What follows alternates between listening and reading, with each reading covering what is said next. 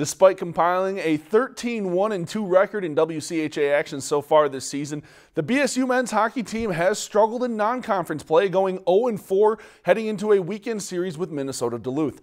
The Beavers tied with UMD Friday and returned home Saturday to close the series. And the Beavers jumped out to an early lead in this one, 44 seconds in. Kyle Bauman makes the nice move along the boards to get to the slot and fires the wrist shot home.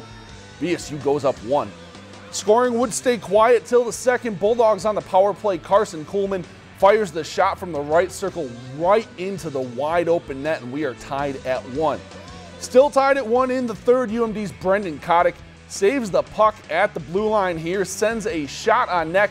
Dominic Toninato redirects it right past Michael Bitzer. Bulldogs take the 2-1 lead, and that would be your final as they take down the Beavers 2-1.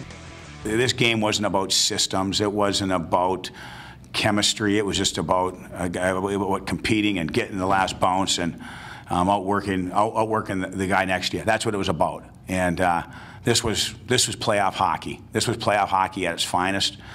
And it was had to been an enjoyable game to watch as a fan. The intensity on the bench was unbelievable. It was just an exciting game, and proud of our guys. If you've enjoyed this segment of Lakeland News, please consider making a tax-deductible contribution to Lakeland Public Television.